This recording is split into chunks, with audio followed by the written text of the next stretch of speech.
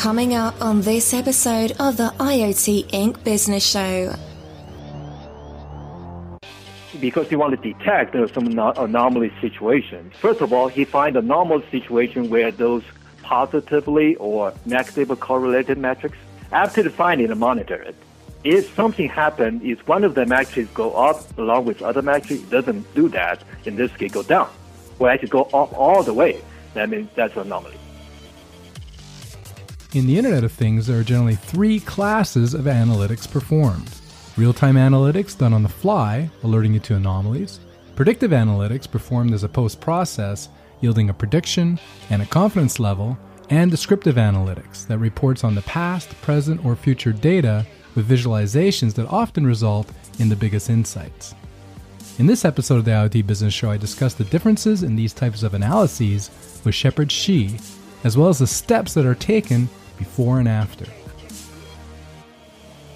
All this and more on this episode of the IoT Inc. Business Show.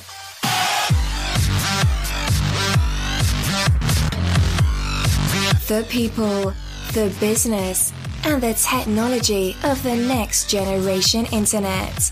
This is the IoT Inc. Business Show. And now, here's your host, Bruce Sinclair. Hello and welcome to the IoT Inc. Business Show.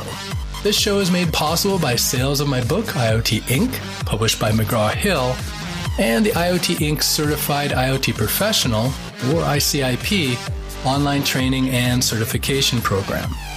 Become a certified IoT professional by completing the program's three courses: ICIP Technology, ICIP Business, and ICIP Strategy and Digital Transformation.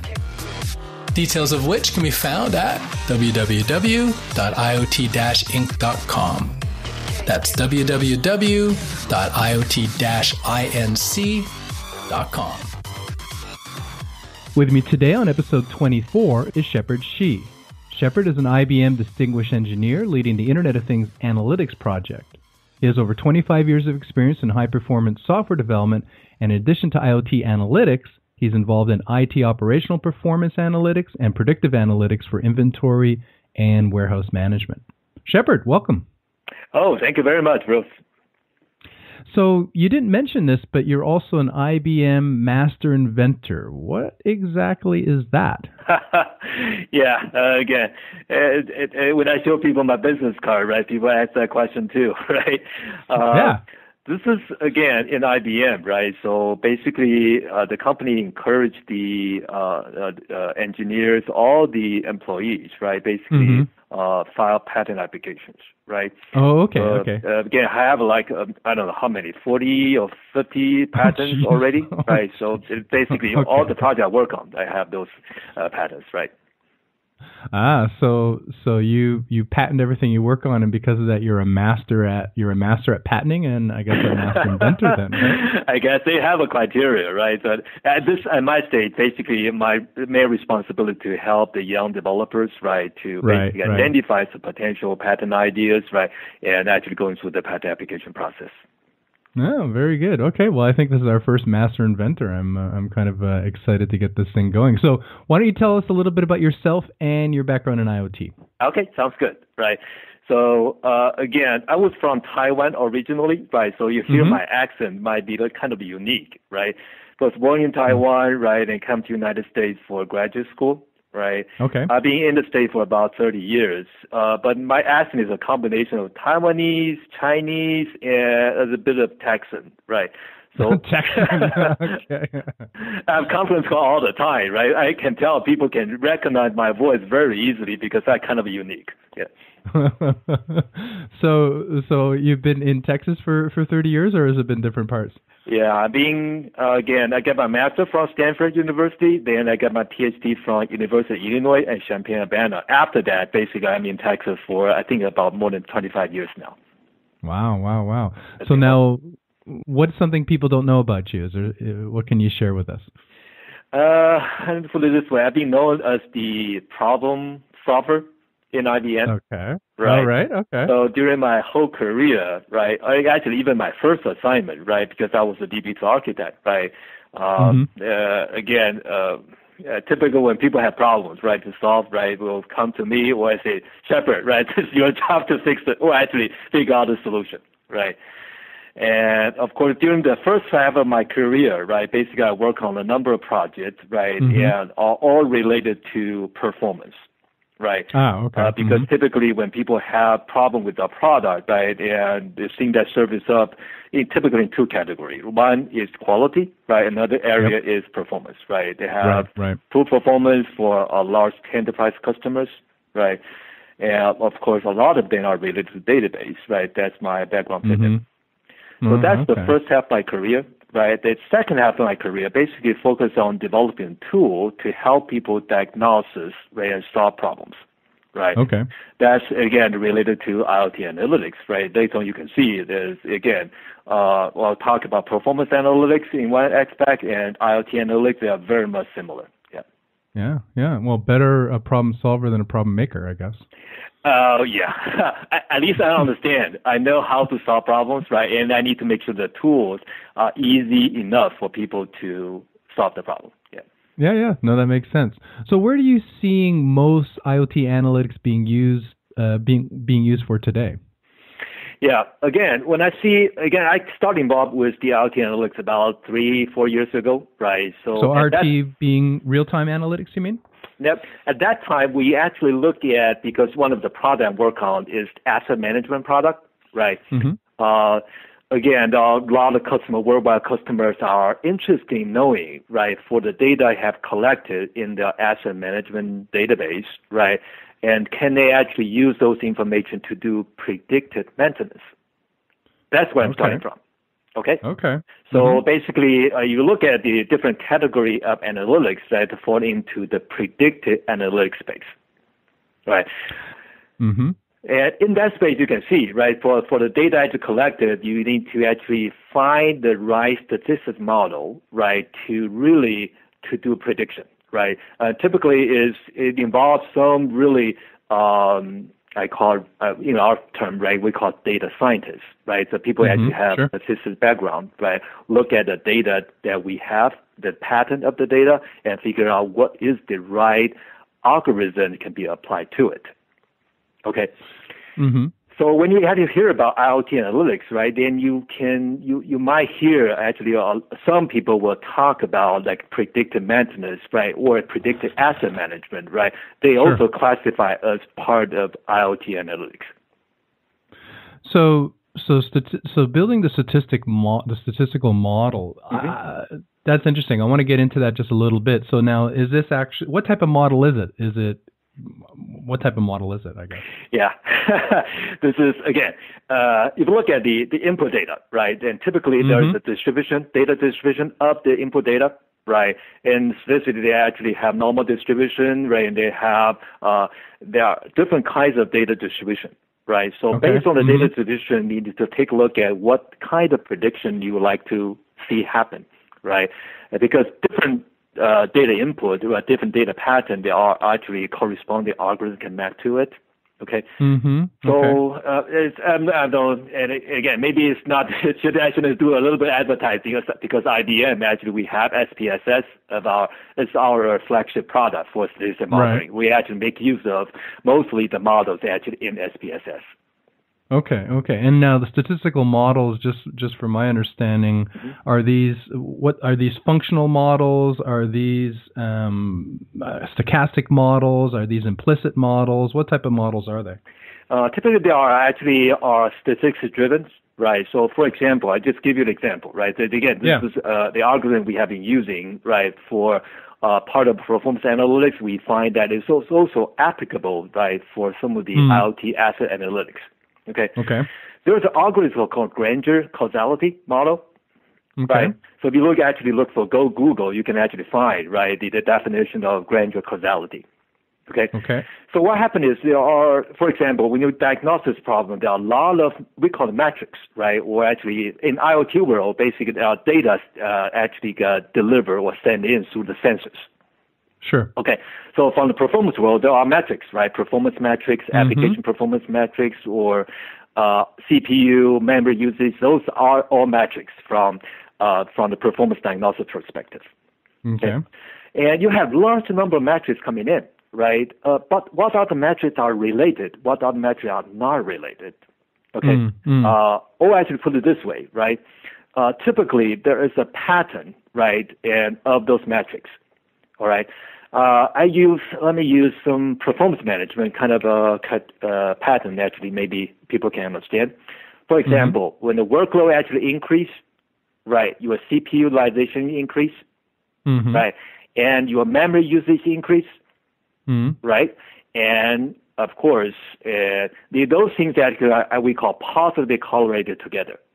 Okay, I understand. So they're correlated. When one goes up, the other one goes up. Right. It's called positive correlation, negative correlation, because something go up and again another one that goes down, right? But these things actually, Granger actually will be able to identify the correlation between metrics.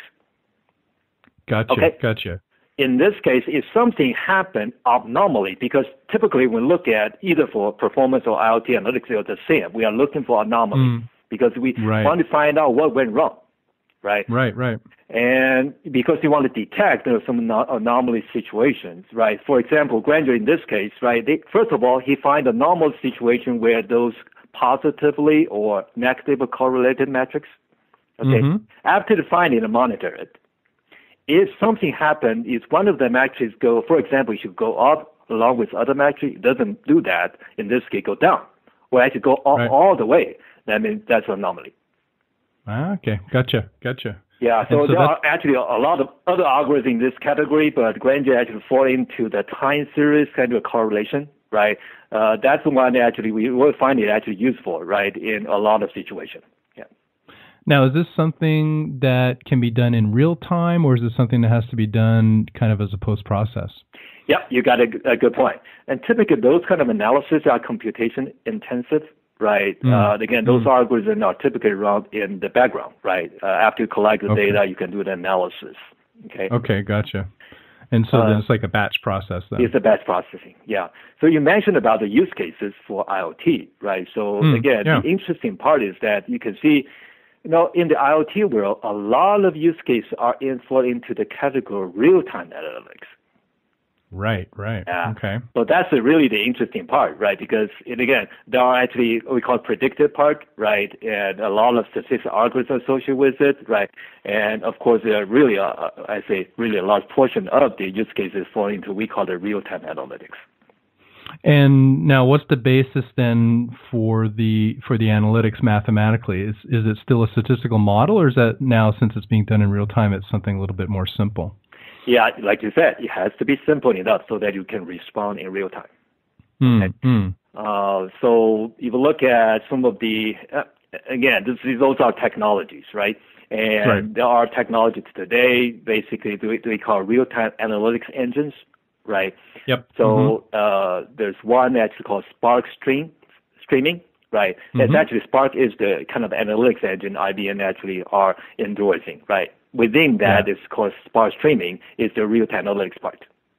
Got it. And our Storms, Apache Storms, right? Of course, these are actually in the open source industry. These are actually very popular real-time analytics engines. And what are they? So again, what's Spark and Storm? What are the? For the predictive or for the predictive analytics, or for the trending? I guess looking for anomalies. You were saying you're building these matrices and you're looking for positive or negative correlations. What is the basis, or what's the general basis for the more real-time analytics engines? Yeah. See, real-time analytics is a little bit different, right? You can see both Spark and Storm. Basically, they are basically try to parallelize, right, the data so that it can basically process large amount of data, right, concurrently, right? For example, you try to find, even for simple root processing, right, you want to find, for example, the temperature have exceeded maybe 50, 60 degrees, right? So it's a simple one, right? But you might have a large amount of volume of information going through. It's more than just temperature. Maybe you have air pressure, right? Or later we'll talk about some use cases, right? All kinds of different metrics coming in, right? Okay. So the real-time analytics engine basically provide the programmers like us, right, the capability to parallelize the processing of those independent events, or some of them are related, right? You need to actually put them together. Okay, so they're pretty simple. They're pretty simple comparisons, let's say, but where the power comes is what you're saying is in how they parallelize it. It's not so much that they're working on complex models or complex equations to compare things. They're pretty simple, but what they're doing, what is more difficult is the parallelization of this process.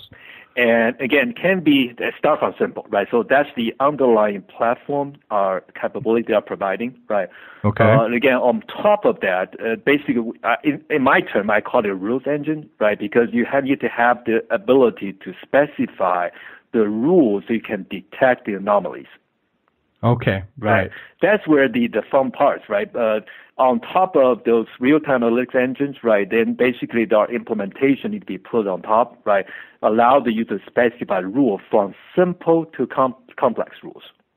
Okay. And so later on, and again, this is a very interesting area which my team actually working on the real-time analytics project. That's where really the fun part is, right?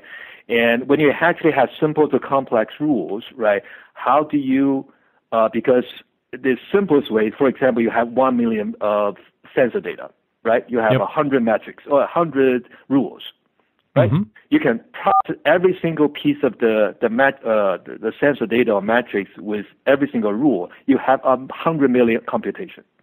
Right.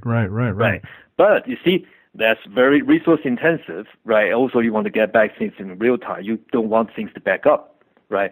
So how do you process large volume of data efficiently is really, I put it this way, we're working with research team. They have 5 patents in this area. Yeah. So this is really the fun part of the project. Yeah. All right. Well, we'll probably jump into this a little bit later, but why don't we start at the beginning? So, at a high level for our audience, can you describe what are the steps in doing analytics? What are the general big steps that we go through? Okay, sounds good. I think first thing is to connect, right? Or some people collect the data, right? Depends on whether you want to do real time or predictive, right? Because predictive, typically people do it in the background, right? So you need to collect the data, right? For real-time analytics, then you have to connect with the sensor, that means the data source. Mm-hmm. Yep. Right. Okay. After you connect to the data source, we can get hold of the data, right? And typically in the real-time case, right, the problem is simpler, right? Because the data actually sends through the sensor as kind of more uniform format, right? Mm-hmm. But for the predictive analytics case, there are data cleansing need to be done, right? Because sometimes it depends on how the data get collected, right? And the data quality is not very good, right? That would run into all the time for predictive analytics, right? We look at the data. Of course, we have the mechanism to collect data, but the data being collected is sometimes not what we're looking for. So data quality is really important, right, for both real-time and predictive analytics. So you're cleaning up the data for step 2 more or less. Yeah, we need to clean up the data, right, make sure the data either in the right format or actually have the right frequency. For example, right, later on we are talking about predictive analytics, right, and for time series data, there are, for example, the granular algorithm that we talk about fit into the time series data. But the prereq for using granular algorithm, you have to have data in 6 time series, 6 time period. Okay? 6, okay. Yeah, so that means you have to, the data coming in, you cannot be random, right? For time A, you come up with one data, time B come up with another one, then it doesn't fit with this model. Okay. So data quality, as I said, is very important, right? Okay. So after you actually get the data in, right, and then you need to analyze, right? So analyze data. So typically we look at I call it really 3 categories of analytics, right? Real time, that means we need to process data real time and respond, right? If there are anomaly situation, we detect it right away and let the user know, hey, there's something was not right, you need to react quickly, okay? Right. And predictive analytics, right, that means we need to analyze the data has been collected, right, and also actually tell the user, right, it might be there's some anomaly, can be detected through all the historical data that has been collected.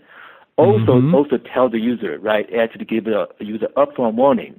There might be some potential problem might happen for your equipment, right, for your assets, right, or it may be for some of the IoT things, right, it might happen. So this is actually where the predicted algorithm actually fit in. Okay. So just so that user can react before the proactive react to those potential problems. Okay. I give you some use cases, right? So you were saying, but Shepherd, you were saying there were three: the real-time one, and we talked about this. This is the simple rule. This is the rules engine. The predictive one, we talked about the analysis for that, and that was the statistical modeling. Did you not say there were three, or is there just two? Yeah, there's three, right? So again, another one is actually very useful when we work with the customers, right? Those are really a big part of it actually fall into this category. We typically call it descriptive analytics. Descriptive, okay. Yeah. Descriptive means because people sometimes classify as reporting, right? That means get the data in, right, visualize the data so that people can get sense out of it. Because integrating data from different data sources, putting together, visualize the data. Actually, in a lot of cases, the people get really the biggest question answers through the visualization of the data. So so the output of descriptive analytics is going to be some visualization. The output of a real-time analytics and predictive analytics is going to be, so the real-time analytics will be, I guess, some sort of signal that notifies you of an anomaly, and predictive analytics would be a report that would identify the anomaly, or would make a prediction based on the anomaly, or I guess there's no necessarily anomaly involved in the predictive. So what are the outputs for the real-time and the predictive then? Yeah, see, the real-time, like I mentioned, right, is the alerts, we typical alerts, right? Also, in the actual implementation, right, we allow the system to trigger different type of alerts, right? Email is one of them, right? Maybe a text message, right? Maybe actually alert they actually can generate, we call a ticket, right? Ticket is the work order, right? To repair something, right? So those are the action can be triggered by the anomaly. Okay. So that's typical one, right? For predictive, for descriptive analytics, and typically people look at reports. Okay. And with nice graphs and visualizations. Right. You can see the visualization reporting becomes a really critical part of the descriptive analytics. Right. Okay. And what about predictive then? Predictive is the result of the model, right? So there are a number of things that people are looking at, right, for prediction, right? So because there is the current historical data, right? For example, there's a current trend, right? And there's a prediction. Prediction, that means in the next, let's say, 2 to 4 weeks, right, what will be the trend of the data, right? Right. And based on that, it can give you a confidence level because, prediction, it doesn't guarantee the prediction is 100% correct, okay? Because based on the data you provide, right, he can actually tell you for this algorithm, the confidence level for the prediction is about 85%. That means 85% might be right. Okay, another 15%, it might not be right? So that's another indicator actually that will be generated by the predictive algorithm typically. Okay, so you're saying the predictive algorithm then will say, this is what we're seeing, this is the trend that we're seeing, and we believe, and this trend is, let's say, the part's going to break down or something's going to overheat, and we have a confidence level of X%. Yeah, is that's that more right. or less based on the data we're getting, right? So that's what we get. That's how confident we can actually say this prediction data will be correct. Yeah. Okay. So step 1, connect or collect, depending if it's being done in the background or real time. Step 2, what we're doing is we're either doing nothing with the data if it's real time, or we're cleaning it up if necessary, if it's more on a post processing. Step 3 was the analysis of it. Sometimes there's being visualization. Is that more or less it, or is there any other steps? Of course, the last step is action, right? Action. Yeah. So based on the result of the analysis, what action that people want to take. Yeah. Okay. So then they get the output that we talked about, whether that's an alert of some form, whether that's a report or a graph of some form, or whether that's a trend with a confidence level. Then they take this information and it's either algorithmically, and there's a closed loop and some action occurs, or it's interpreted by a human and then they take some human-like action. Exactly. Yeah? Exactly. Yeah.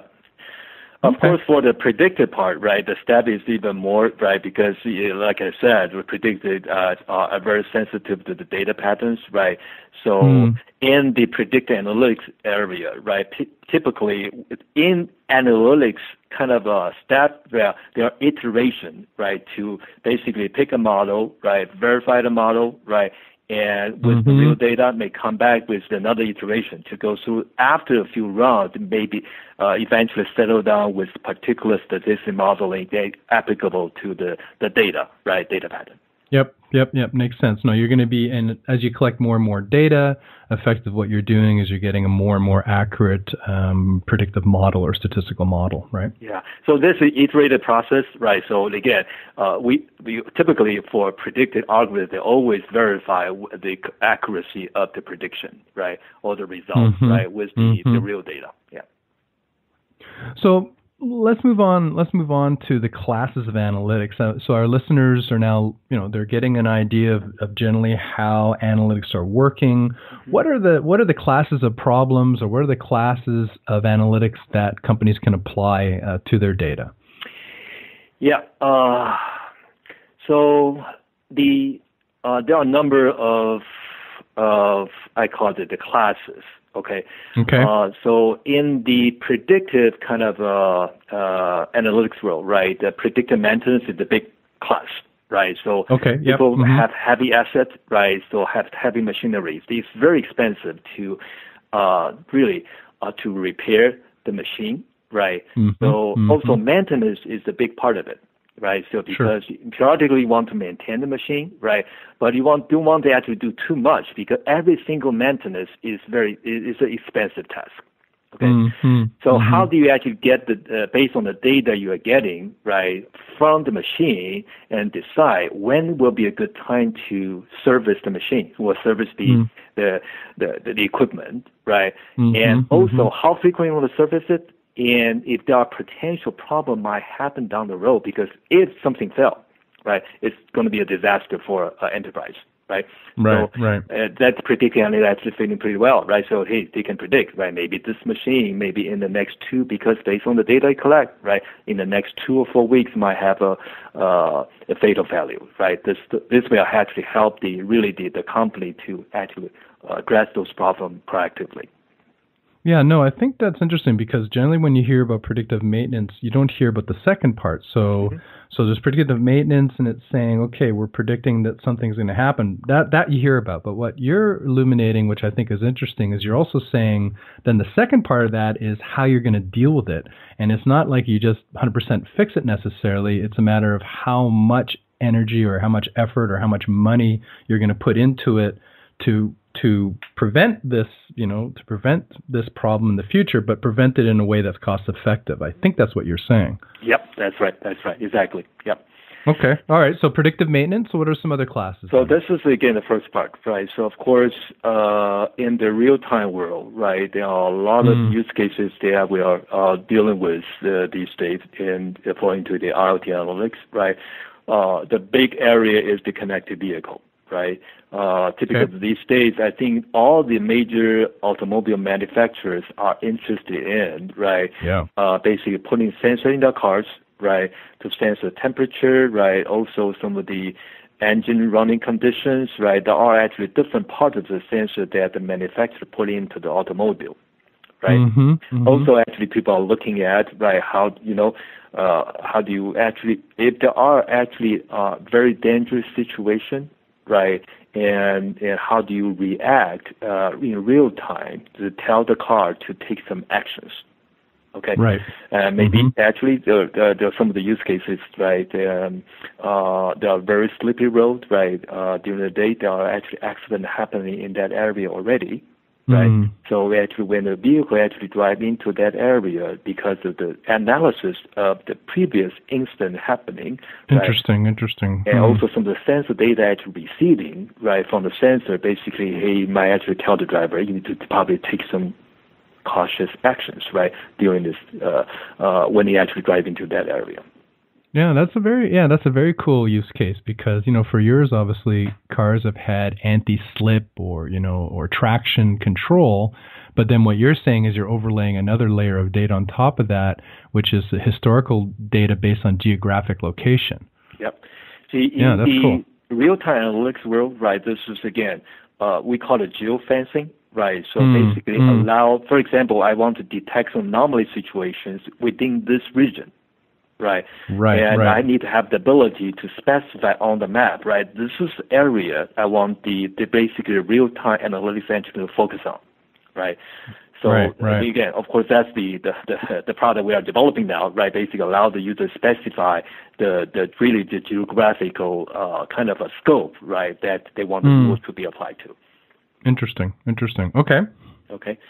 Of course, actually, give you an interesting example, right? This is the very interesting one, right? Since I just got back from China, right, last week, right? So, and again, my team had working with different customers, right? One of the customers is farm customers, right? And basically are raising pigs. Right? Okay. All right. I hear about this. Right? Interesting, farming, right? What happened is, right? They are really big farms, right? They actually have basically raise pigs, and also after get mature to a certain level, right? The female needs to be paired with the male pigs, right, to actually have the next generation. Okay? Making bacon. Yeah. Mm-hmm. And it's for every pig, right? So the customer is thinking about, because the movement of the pig is important, because different stages of the pig, right, need to put into a different type of rooms, so that they actually make sure that actually grows, right, have the maximum growth, okay? Mm-hmm. So what they do is they actually put sensor every pig. Okay. Yeah. So what type of sensors are they? So first of all, it used to be they actually put mark on the pig, right? But the pig actually scrapes himself, right, on the mud, right? So he disappears very quickly. So what they do, they actually put a sensor on every pig, right? So now they were located, right? They also know their movement, right? Because typically they can tell from the movement of the pig to understand what is the maturity level. Right. Maybe it's a time for them to move from one location to another, because they have large farmhouses, right, for pigs at a different level. Right. Interesting. And also at a certain stage, they can tell from the movement of the pig to tell, hey, this is the time they need to pair the female pig with the male pig. Right. So it's kind of interesting. I know we actually deal with those heavy assets all the time, right? So it's an interesting kind of scenario. Yeah, no, absolutely. It is very interesting. Yeah, because the volume of the pigs are raising, right? So because it, again, ensure that every pig gets well taken care of, right, is very important. Yeah. Now, there's got to be so many pigs. How are they going to find that pig? I mean, do they have them on a smartphone like map or something where they know where the pig is? I mean, there's so many pigs. They go, okay, I have to move pig number 2065 to this other location. How do they find that pig? You can see that's where the sensor had to fit in, right? So they actually putting sensor on every pig, right? And also for basically they have gateway to know where each pig is located. Okay. So they do. Wow. Used to be, it's not possible because because it's cost, right? Because every sensor costs a lot. These days, the expense of the sensor reduced quite a bit, right? To basically make this one actually possible. You can see that's why IoT analytics, actually IoT, the whole industry, right, get a lot of attention these days, because there are more and more business opportunities generated because of the low cost sensors. Yeah. No, for sure. Are there any other use cases you want to share with us? Oh, I have a lot, but again, I look at the time, because it looks like the time is running out, right? But again, this is the fun part of it, because the IoT analytics is really close to everybody's life, right? So a lot of things that we are dealing with, right, daily, like washers and dryers, refrigerators, right, all in the IoT analytics world. Yeah. Yeah, for sure. All right, Shepherd. Well, where can people find out more about you and IBM and the work that you're doing in IoT analytics? You mean, what is the question, Bruce? Where can people find out more about you and what IBM is doing in analytics? Okay. I don't have my professional Facebook yet, but again, I will establish one actually down the road. But again, people can send me email, right? sshi@usibm.com. People are interested in knowing more about IoT analytics, and they send email to me. Okay. Okay, and is there a place on the web that we can find more about your work or the work that you're doing at IBM? And I didn't spend too much time on that one. Maybe I should actually do something like that in the future. Yeah, well, all right, no problem. Well, then what we'll do is post. I'll contact you, and we'll find the URL, and we'll put it into show analysis notes. Okay, sounds good. All right. Well, thanks, Shepherd. That was interesting, and I think you left it with a great example. Why? Because everyone likes bacon. So I appreciate your time, and we'll talk to you soon. Okay. Thank you very much. Okay. Bye. Okay. That was a good talk with Shepherd Shi of IBM. This podcast goes vertical, deep diving into different topics each week. If you prefer a more horizontal and structured approach to learning IoT business and its orbiting technologies, check out my book IoT Inc., published by McGraw-Hill, or become a certified IoT professional by completing the ICIP training and certification program. For details, just go to www.iot-inc.com. Also go to www.iot-inc.com for an analysis of this episode, links to things that were mentioned during the episode, and very importantly, the episode's PDF transcript. Just search for the name of the episode or the guest. If you're new to this podcast, subscribe. That way you'll get every week's episode delivered straight to your device. Or, if you've been listening for a while, there are 3 ways you can support the show. You can leave a rating or a review on iTunes. Just go to iot-inc.com/iTunes. It only takes 1 click to leave a rating, a little bit longer to leave a review. You can share it on social. I'm on LinkedIn, to a lesser extent on Twitter. And of course, you can support this show by buying my book, IoT Inc., or the ICIP training and certification program. It's how I pay the bills. Next week's episode is Sexy Data Science and its analysis of IoT with Ajit Jakar of Future Text. I hope you can join me then. I'm your host, Bruce Sinclair. Thank you for listening. Till next week, may your path to IoT business be an analyzed one. You have been listening to the IoT Inc. Business Show.